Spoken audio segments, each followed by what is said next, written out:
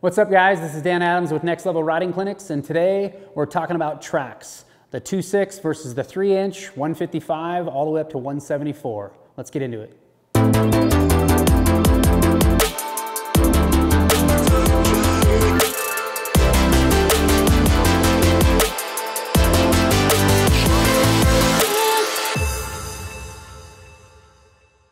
So personal preference, if I had one sled and I needed one track to do the job all season long, no matter what the snow condition, I'm definitely a 163 2.6 guy.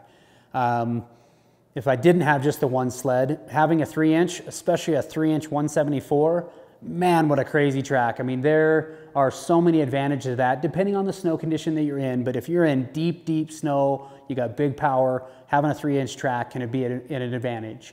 The 2.6 though, in terms of versatility, in terms of whatever elevation, whatever snowpack you're in, there really isn't, well, not so far, there really isn't a track that I think is going to do a better job than the 2.6. So track lengths, 155, 63, and 74. I get a lot of people telling me that why would you lose the sort of the playfulness or just maybe the quickness of a 155 to go to a 163, and the difference is always in the snow itself. When you've got deep, deep snow, I can have just as much fun on a 163 or even 74 as anybody riding a 155. So it's really relatable to the snow depth itself. If all you rode were spring-like conditions, you didn't have a ton of snow, would a 155 be the better choice there? And I think the answer is sure it would. If you're not trenching or worried about trenching, you're up on top of the snow and it's kind of go anywhere snow, a 155, it's just less material rotating around. Is it going to be quicker? And the answer is sure it would. But there again, when you're looking for that one particular track and that one particular paddle, the 163 2.6 to me is by far the most versatile setup you can have. Yeah, so something to consider when you're questioning whether or not you want to be a 2.6 versus a 3-inch guy is whether or not you want to be belt drive versus chain case. As we know from the Polaris line of things, to have a 3-inch track, you've got to be in a chain case for that longer sled like that.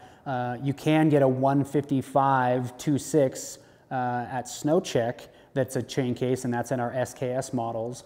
But if you want that belt drive and you want that low inertia, less rotating mass, you know, that's where you're going to be in that 2.6.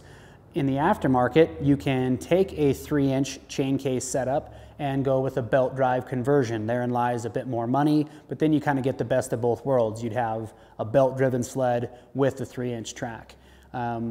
Why you'd want to put a chain case back once you were already belt-driven would be news to me, but those are some differences that you should consider when looking at the 3-inch versus the 2.6.